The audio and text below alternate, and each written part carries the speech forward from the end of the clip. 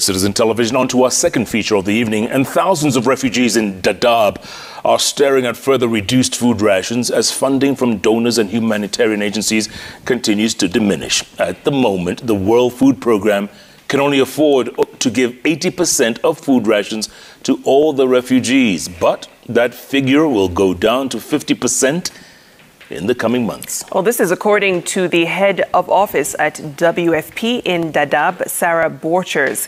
It is as a result of significant reduction of funding from international donors and the ongoing emergency crisis in other parts of the world.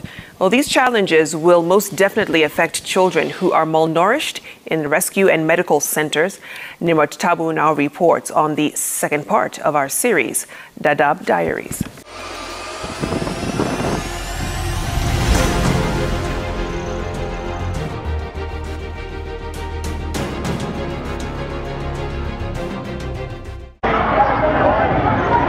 Rainfall has arrived in some parts of Somalia and even other parts of the northern Kenya and even other countries in the Horn of Africa. But sadly, the damage has already been done.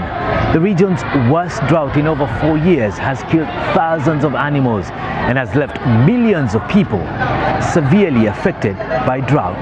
The effects of that drought is being felt hard here in Dadaab.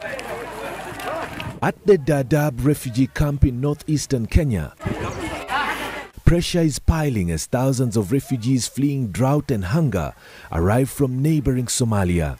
Food is the most critical need in the expanded refugee camps. These huge tents at the E42 camp act as storage for tons of foodstuff donated by the World Food Programme. Aid workers anticipate a huge number of refugees will show up to get their food rations. We've included more than 100,000 additional POCs, persons of concern, into our feeding manifests. So that's over 100,000 people that have arrived just in the past 9 months. I was in all 4 camps, and I'm happy to say 4 camps now, standing in E42, because now we are no longer 3 camps. We're now opening today the 4th. But when I was in the camps this week, what we were seeing and hearing from the community is that on top of those that have been profiled and registered, there are possibly 50,000 or more people that have arrived over the past couple of months that are not included in any list, any manifest. Refugees here must produce their identification and food ration cards given to the refugees upon arrival in the country. Verification helps to prevent attempts by members of the host community to access food rations meant for the refugees. When we saw the numbers that we were seeing across the previous 3 camps, we were starting to have some serious security and protection issues in terms of being able to carry out a food distribution in a dignified and safe way. You imagine you have X number of sheds, 130,000 people right now in Dagahale. Having those households go through the sheds in the maximum number of days that we are allowed is 9. There was too many people. At the point of profiling, it is believed we also had Kenyans coming in search of food because of the famine. And like you rightly point out, Nimrod, the issue of climate change is hitting everywhere. Elderly persons, women, persons with disabilities are given priority. The rations are also distributed according to the sizes of families. Each individual, regardless of their age, gender, everyone receives the same amount of food, and that is then broken up by household size. So we give cereals, we give pulses, we give vegetable oil. For children under 2, we also provide specialized nutritious products, and those it's dependent on your household size. Sarah Borchers is the head of operations of the World Food Programme in Dadaab. She reckons that this year, the new influx of refugees is giving many humanitarian agencies sleepless nights. So here, just in Garissa County, we have provided cash transfers to more than 24,000 households just in this county, and it's really targeted at those Kenyan families that are feeling the greatest impact from this drought. In recent months, Drought and famine have overtaken civil war and clan conflicts as the cause of refugee influx into Kenya from Somalia. We are also in very long-term plans to build up self-reliance and livelihoods, working with the government of Kenya, Garissa County, working with our partners to look at, for example, water harvesting, rainwater harvesting. How do we provide fresh water and dams that will give people opportunities to produce agriculture, to provide for their livelihoods. And so we are really focusing on that while we're also dealing with the emergency. Donor fatigue too is setting in, with fears that supplies may run low in Dadaab as a result.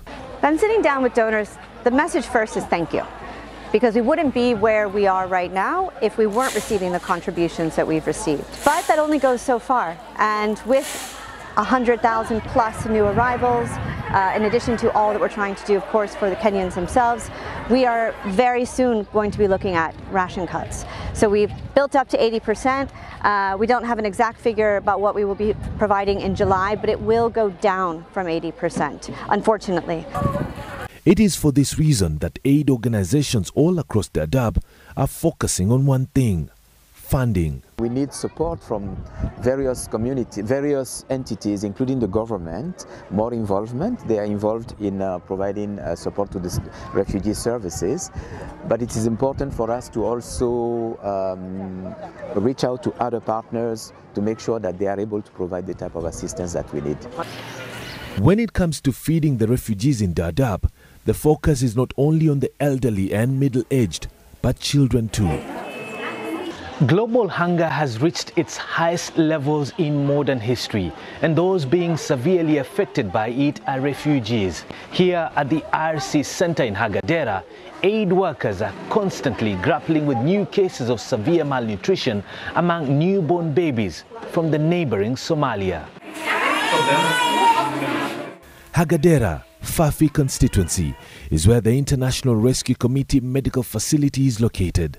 Inside the facility, there is one ward that is always given attention 24 hours a day throughout the year. The Stabilization Center is a center where we provide treatment for severe acute malnutrition, and usually these children present with other complications.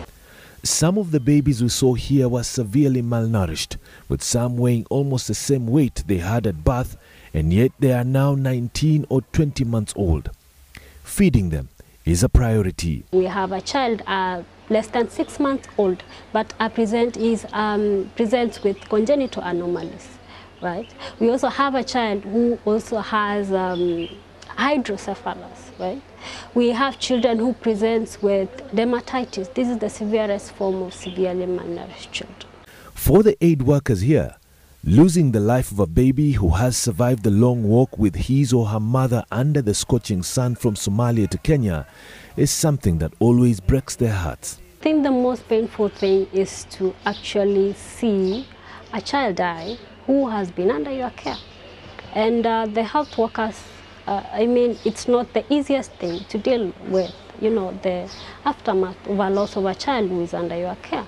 And so, because even if you look at the trends of deaths in the Stabilization Center, for the last 2 years, we are seeing an increase in, deaths.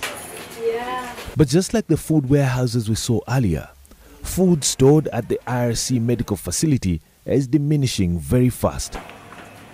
The decision by donors to cut financial aid significantly has had a negative impact here too. We hope that donors will continue to contribute and that new donors will step up and provide, but it's hard. With everything going on right now in Sudan, Ukraine crisis continuing, there's a lot more media attention on other crises in the world and not much attention here, certainly for Kenya, much less Dadaab. For Sarah, humanitarian workers and other well-wishers here, it is now becoming a race against time to save lives of hungry refugees crossing into Kenya in search of food. Nimrod Tabu, Citizen TV, Dadaab.